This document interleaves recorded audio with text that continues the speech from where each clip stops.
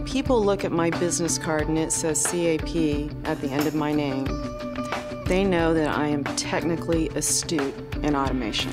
You have to have some creative brilliance, so you have to be able to do math, you have to be able to do computer science, you have to understand manufacturing process. This is an individual who can talk to a mechanical engineer, an electrical engineer, sometimes a chemical engineer, and a software engineer, and bring all of these things together. It's an elite group that truly get the full picture, the big picture, and that's really what CAP's all about.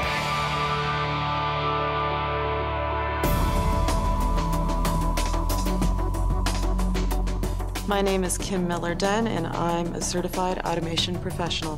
The CAP exam is about more than theoretical knowledge. It's about having experience. I'm Dave Adler, and I'm a certified automation professional.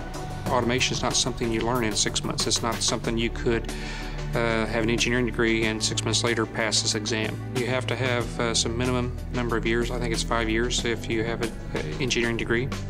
If you are non-degreed or an associate's degree, it's 10 years. My name is Greg Lehman, and I'm a certified automation professional.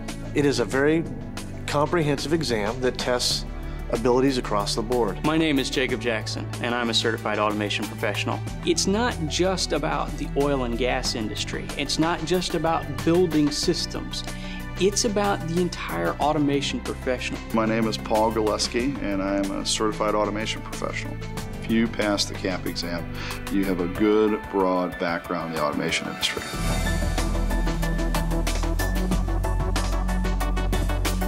My name is Dean Ford. I am a certified automation professional. It's a differentiator. It says, you know, I took the time, I have the belief, I've demonstrated the knowledge to become a certified automation professional. My name is Nick Sands, and I'm a certified automation professional. If I see a CAP certification on a resume, then that, to me, is the indication that that person is interested in developing themselves and reaching their potential. And that's one of the key characteristics I look for when making a hiring decision. My name is Vernon Trevathan, and I'm a certified automation professional. In fact, there are a few companies right now that say you cannot be promoted to a certain level in this organization unless you have the CAP. My name is Scott Sifford, and I'm a certified automation professional.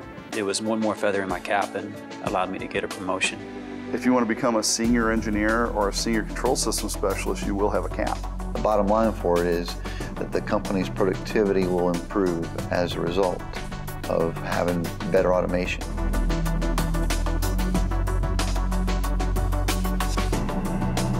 CAP has a strong emphasis on safety. It makes me sleep a little better at night that folks do have this competency and are certified. You could almost say, I think I can say, that you cannot pass the CAP exam unless you have a strong understanding of safety instrumented systems.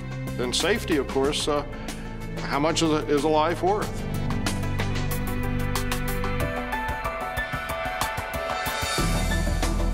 With the CAP's requirement for continuing education or professional development hours, I've got to stay up on the new technologies.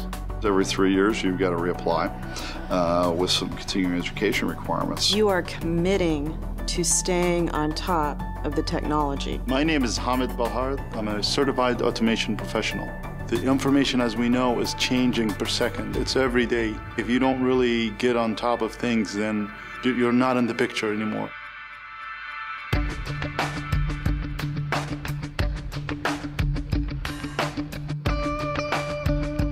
The CAP program is important to all automation professionals. When you try to go out there and look for work in a very crowded field of others looking for work, having CAP, I think, is a real positive. You need to be certified in order to make sure you can compete for that work. Whether it's at company A or company B, you've got the portability to take those skills. They're in you. They're part of you. Now we've got a way of proving it. The more credentials you have, the more job opportunities you're going to have, and probably the higher you will rise in an organization. Companies are just requiring credentials, and they want them to be third-party credentials. Well, ISA is the standards organization for the automation industry, period. I don't believe another organization has the investment into the automation profession as much as ISA does.